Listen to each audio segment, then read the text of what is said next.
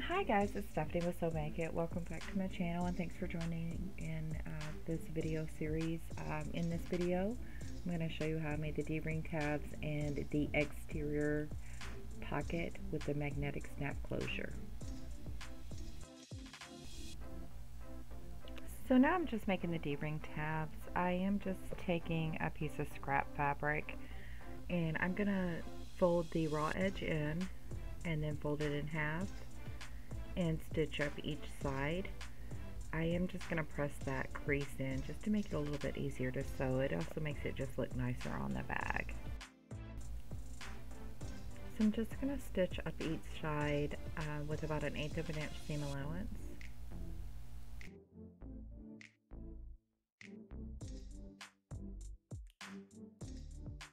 I'm just going to flip it around and sew down the other side.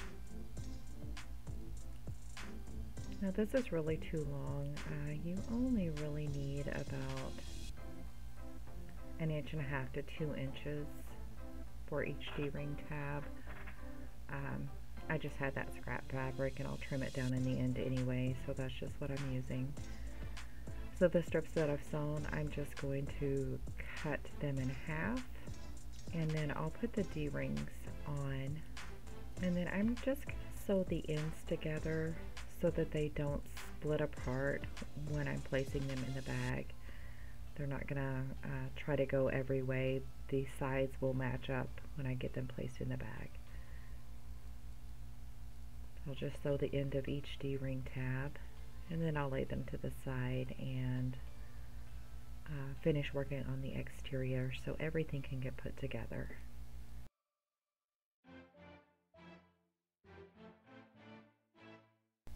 Now I'm ready to start working on the exterior pocket. I have 2 pieces of fabric for the pocket. They are 8 by 4 and I'll put interfacing on those. And then I have 2 pieces for the pocket flap. And I've started out at 8 by 3 and I'll put interfacing on one side of the pocket flap. So I have those same pieces for each bag.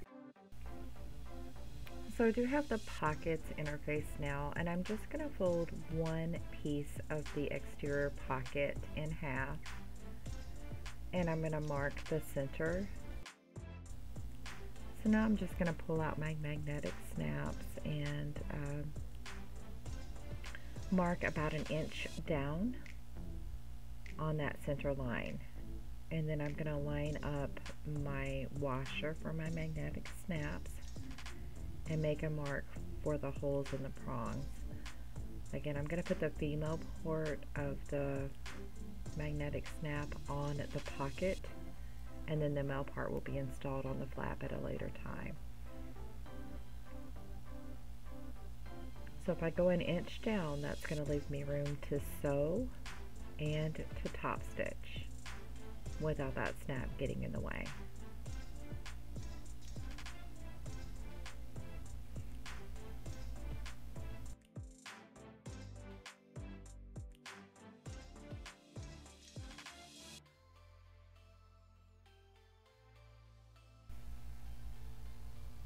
I am putting a little extra piece of scrap interfacing on where the snap is going to be installed. Since we're poking a hole in that fabric, I just want some extra reinforcement.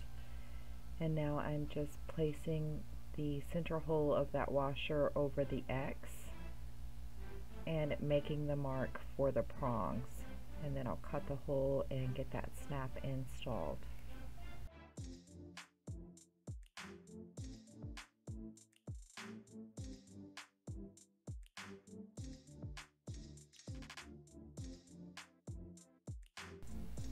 And I'm just going to use my seam ripper and just poke a little hole in there, cut it just a little bit, just until the prong will fit. And then I'll put the snap through and put that washer on. Sometimes it's easier to push it through the wrong side, just to make sure you don't get the hole too large. Kind of push it through and then take it out and put it on the right side. It's definitely not required, but it just makes it easier, or for me it's easier.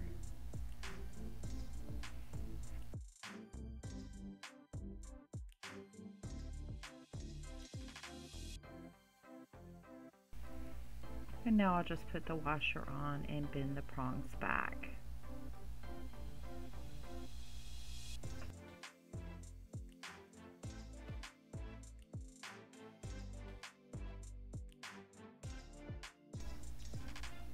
And these prongs are rounded, so it's likely that they're never going to work through the other side of the pocket that we're going to sew together. But I do like to either put a piece of interfacing or a piece of duct tape on the prongs just to reinforce them even further. If you choose to use duct tape like I did here, just make sure that you keep it down out of your seam line, because it will gum up your needle pretty quickly.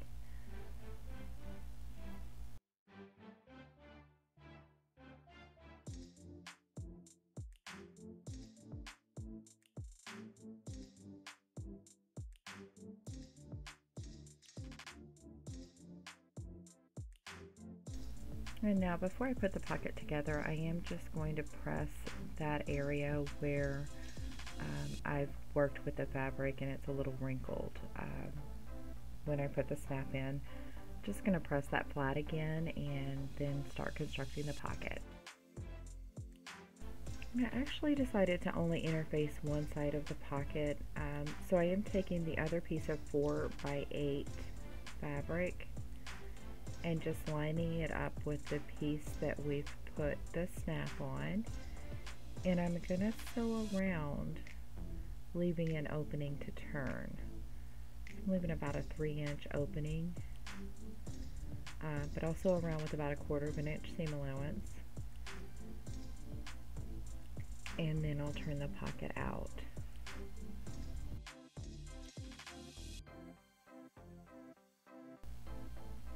I am just going to pop a few clips in to make sure that the fabric doesn't shift while I'm sewing.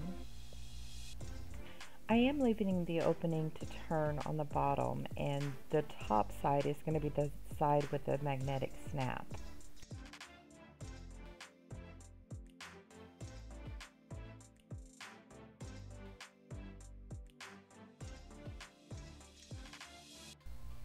So I am going to start sewing at the bottom. I am back stitching at the beginning and the end, and again I'm just using a 1/4 inch seam allowance, using the edge of my presser foot as a guide.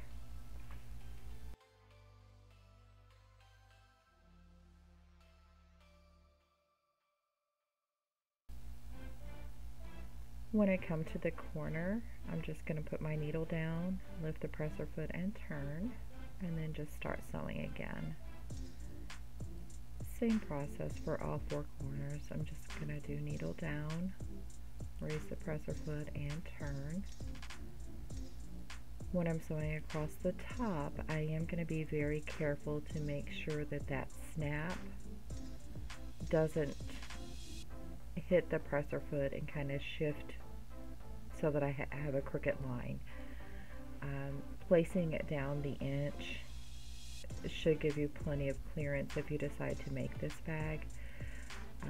Just depending on your foot, if you don't think you're going to have enough clearance there, you can definitely use a zipper foot or something different like that, a smaller presser foot to avoid that snap for this process.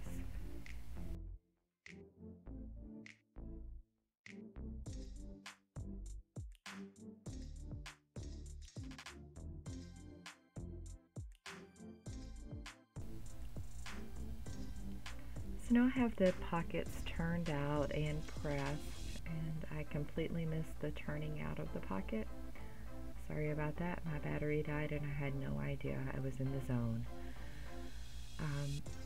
But that's the only thing really that you didn't see, is me turning the pocket out. I'm just putting some clips at the bottom where I left the opening to turn, and now I'm going to work on the pocket flap. For the pocket flap, I did go ahead and interface both pieces of fabric, and I want this flap to be curved, but I also want it to be symmetrical. So I'm just taking the fabric and I'm going to line it up across the top, right sides together, and I'm going to fold it in half, and I'm going to just cut the curve that I want. You can definitely leave it square if you want a square flap. It can be asymmetrical.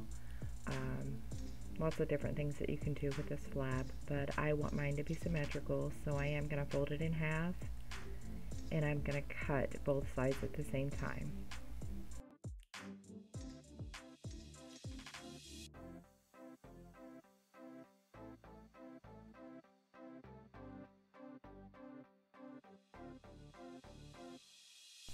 And since I have the curve that I want, I am just going to sew around the edge of the flap with a 1/4 of an inch seam allowance.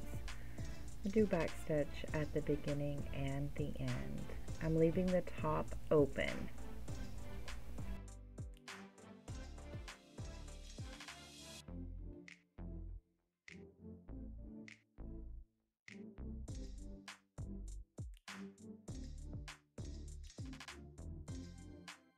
Shears around the curve a little bit to make sure that when I get the flap turned out that it's going to lay nice and flat. Once I get it trimmed, I will just turn the flap right side out, and I'll press it, get it ready to top stitch.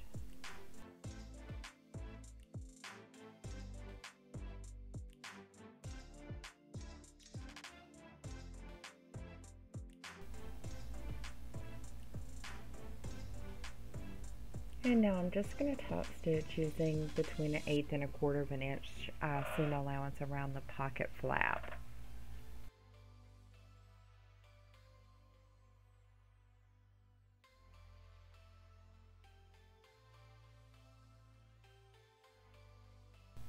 So here I've already finger pressed the halfway point just so that I can find it, and I did mark 2 inches from the bottom of the bag. So I'm going to line the bottom of the pocket up with the line that I made that's 2 inches from the bottom of the bag, and I'm going to line the snap up with the center, and then I'm going to pin the pocket into place.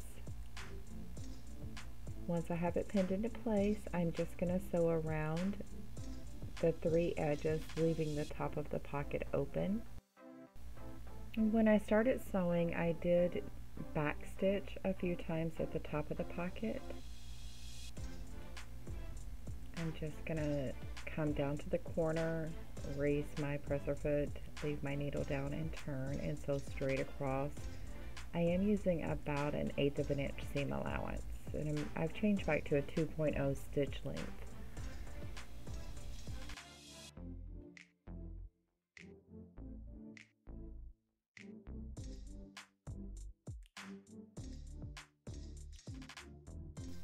I really wish I had gotten a better angle at this, but what I'm doing here is I'm laying the pocket flap down on the pocket, and I'm just making a mark where I want that male part of the magnetic snap to go. And I'm just going to take the washer for the magnetic snap, and I'm going to make a couple of little marks so I know where to poke the hole for the prongs. And then I'll use my seam ripper to make the holes where I'm going to insert the prongs for the magnetic snap. I did put another piece of scrap interfacing on this piece as well. Anytime I put a magnetic snap or a turn lock or anything like that in, I do reinforce it with a little extra interfacing.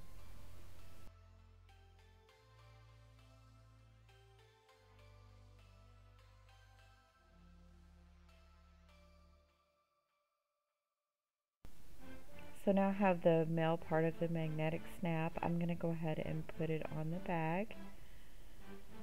And then I have that top open so I can work with it and just put that washer on the back of the magnetic snap.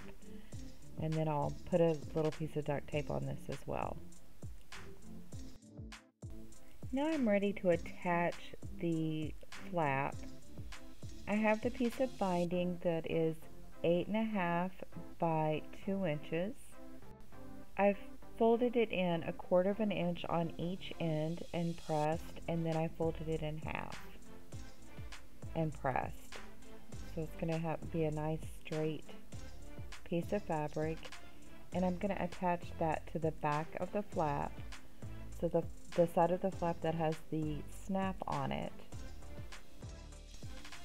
I'm just going to line it up. I'm going to make sure that the raw edge end is on the same side as the raw edge of the flap, and the fold is away. So I'm sewing across the raw edges whenever I get it attached.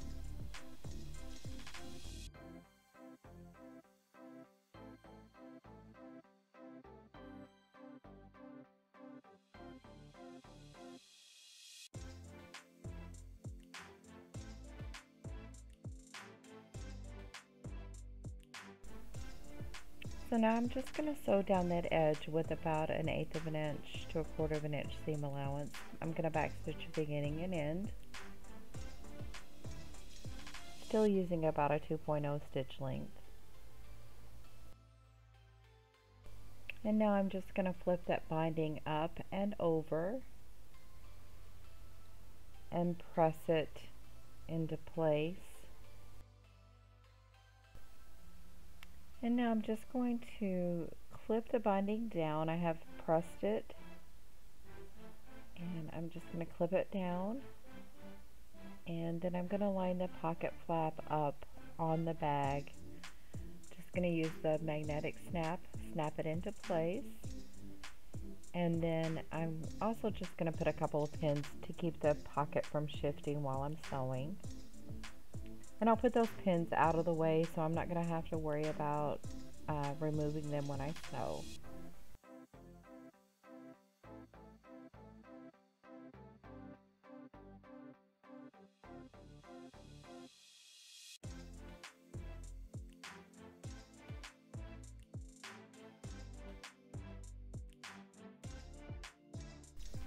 Now I'm just going to sew across the top and around the binding. I do backstitch at the beginning and end,